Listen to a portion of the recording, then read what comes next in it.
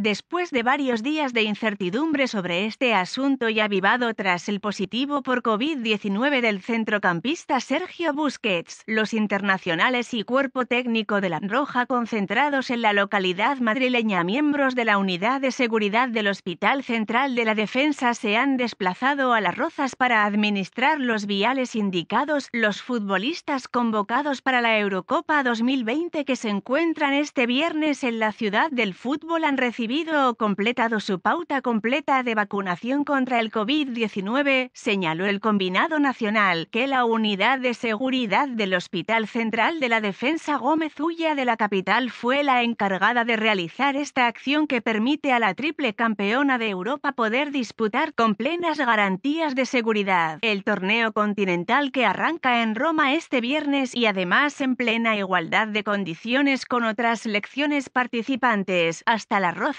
se desplazaron una decena de profesionales sanitarios con grados de teniente, capitán y coronel apoyados por media docena de uniformados, un teniente, 2 brigadas y 3 cabos del Ejército de Tierra para administrar los viales a los futbolistas de acuerdo a la iniciativa de colaboración entre la RFF y el Gobierno de España, apuntó el portal sfutbol.com.